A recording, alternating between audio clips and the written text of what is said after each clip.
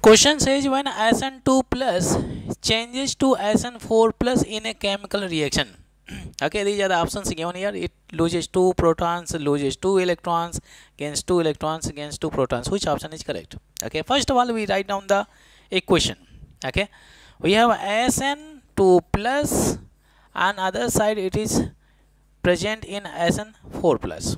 Okay, if you compare the oxidation numbers, so on the left side it is present in +2 oxidation number, other side it is present in +4 oxidation numbers. If you compare the oxidation number, you can see there is an increase in oxidation numbers, and we have learned in redox reaction, increase in oxidation number is always oxidation reaction.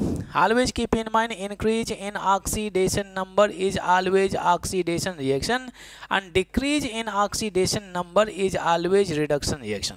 Very simple concept. Okay, so this is what oxidation reaction, because there is an increase in oxidation numbers.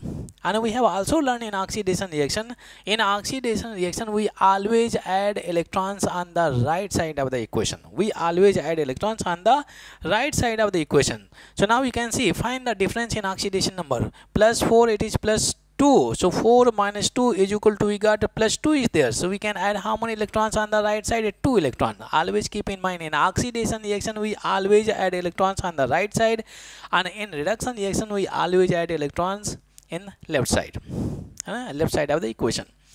Adding electrons on the right side shows that loss of electron. Okay, and if we add electrons on the left side, then it shows gain of electrons. Anyway, it is losing how many electrons? It is losing 2 electrons. Why that option? Loses 2 protons, it gains 2 electrons. No, it loses 2 electrons, it is losing 2 electrons. Okay, so this is oxidation reaction in which loss of electron is there, and loss of electron is decided by finding the difference in oxidation number. And when we find the difference in oxidation number, we always subtract a small value from the large value. Okay, so this is small value, this is large value. 4 minus 2 is equal to 2 electrons. Since oxidation, we add electrons on the right side, and we got the answer.